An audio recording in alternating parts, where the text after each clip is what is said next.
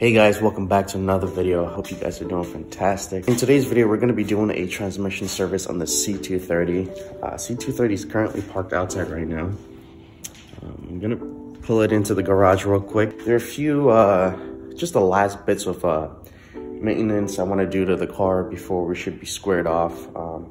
So we got the transmission fluid change. I do want to change out the serpentine belt, the two pulleys, and the tensioner, and that should pretty much be it. Today we're just gonna be doing the transmission service, and it should be a really simple, easy job. This is the 7-speed automatic transmission, by the way. The CLK has the 5-speed. So if you guys haven't seen that, I have a video on how to do the 5-speed, but the tools you would need for this job would be transmission fluid. You're probably gonna use about 5 liters, if not maybe 6. You're gonna need a 6 hex for the drain plug and an E10 for the bolts holding on the pan to the transmission. And obviously we've got our transmission, what's it called? Filter, gasket, and this is just a push. Rather than using a pressurized PSI to pump the fluid into the pan, I'm just gonna be using this, stick it in here, and just push right there. I forgot to mention, you're gonna need a screw for the transmission. If you don't have that, you can find that on Amazon or FCP Europe. Those are all the tools you're gonna be needing. I'm gonna pull the car in real quick and we can start.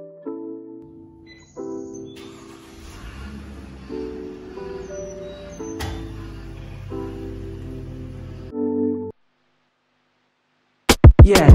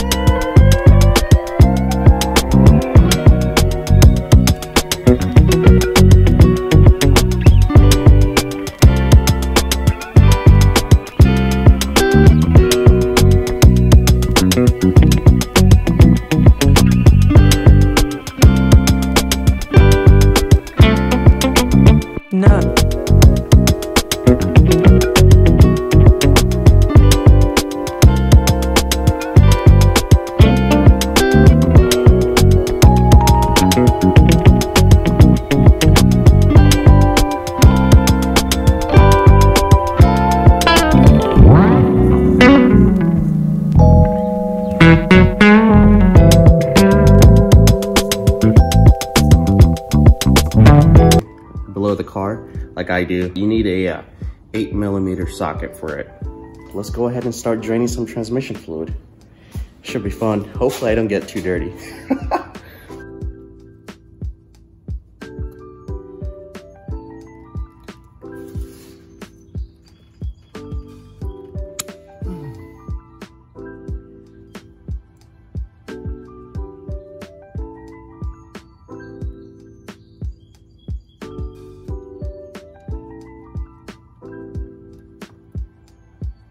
That's not all the transmission fluid. You're gonna use some sort of screwdriver or tool to pry the, I forgot what it's called. I'll show you guys after I get it out. That's gonna let the remaining transmission fluid drain out. This fluid looks really, really good.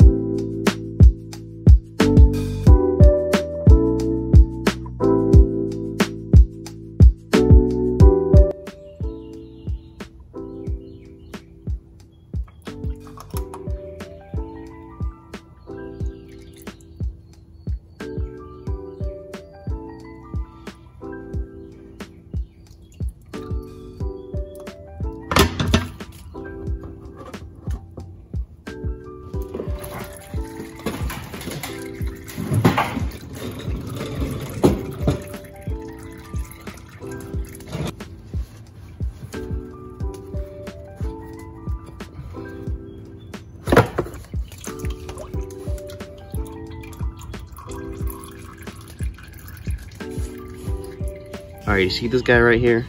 This is what I was trying to get off, but I couldn't get it off. And these are the magnets right here. Ooh. It's pretty good, no metal shavings at all. Hey guys, my GoPro died. I hope I caught a lot of me cleaning the pan, but everything is put together right now. It's looking pretty clean. I've got the 2 magnets back in there. This guy, I've got the gasket on here. The gasket you just have to put on. It's pretty easy. You just put the filter on first and then put the pan on. So let's go ahead and do that real quick.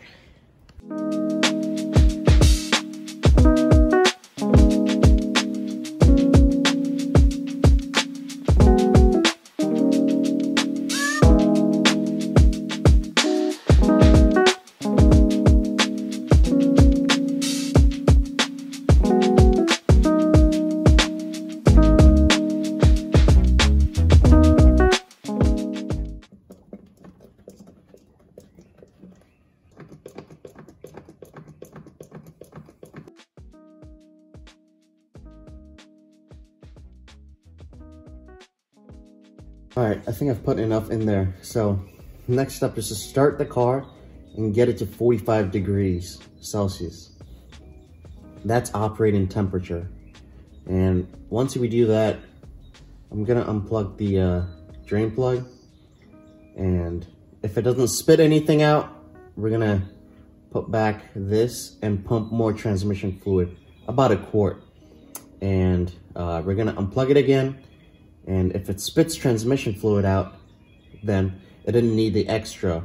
Once you start seeing it kind of stop running out or dripping out of the drain plug, then that's when you can go ahead and close your drain plug and you should be good to go.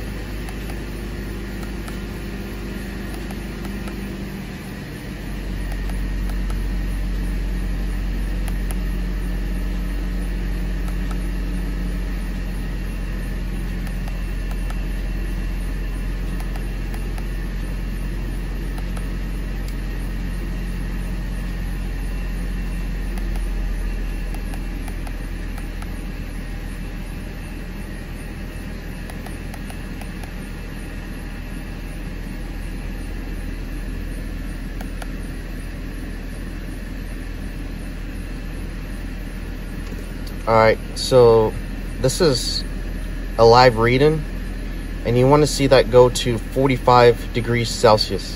This might take up to about 10 minutes for the car to warm up. We are at 42 degrees Celsius, and guess how long it's been? 27 minutes. Jeez. All right, but we're almost there. So once we hit 45, I'm gonna go ahead and unplug the drain.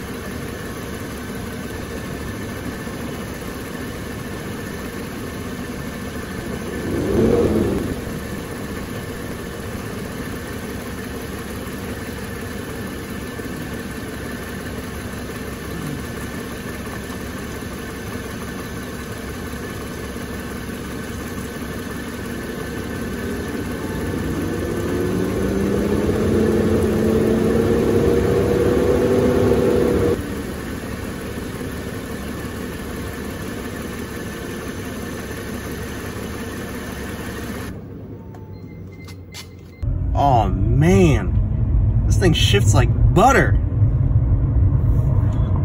yeah, this feels really good. This, I want to say it's added probably about, you know, 10 to 15 horsepower. So, hey, this is a plus if you need, you know, the extra 10 horsepower. But yeah, yeah, the car is shifting pretty good, driving pretty good. I'm currently in the neighborhood. I'm gonna get on the main road. Anyways, when I drained out the fluid, it actually looked pretty good. So maybe the fluid was done recently. Car is driving great. So if you need to do your transmission service on your 7-speed automatic, you guys, I have a 5-speed on my channel. So this is the first 7-speed automatic, and it's pretty self-explanatory. If you really want to get a well in-depth video, check out FCP Euro. They've got a really good video on it, and other channels as well. Also, I forgot to mention, but you can go ahead and reset the transmission to factory settings, and so basically it adapts to how you drive again. So it's a pretty neat, cool thing you could do on the these transmissions. Well, I hope you guys enjoyed this video, and I will catch you guys in the next video. All right, take care.